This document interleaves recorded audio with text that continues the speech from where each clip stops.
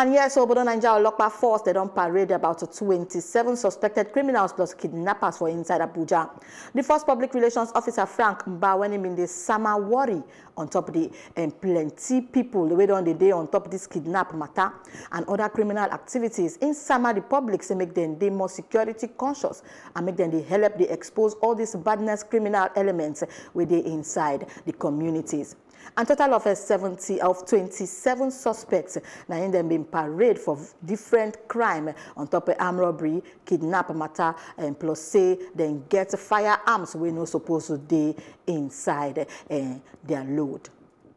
There is a big kidnapper operating within the Opoku Otukpo Obadibo axis known as Matthew Jerome. Matthew Jerome is a very dangerous kidnapper. Dangerous because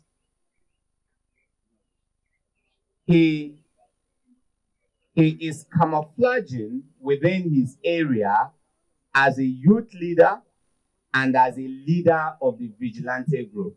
For traditional rulers, presidents of town unions out there, local government chairmen, and other community leaders, it is important that we continue to pay very close attention to people in positions of authority, positions of responsibility. In most communities where the vigilante groups report directly to traditional rulers, work with divisional police officers, work with local government chairmen, it is important we continue to monitor them,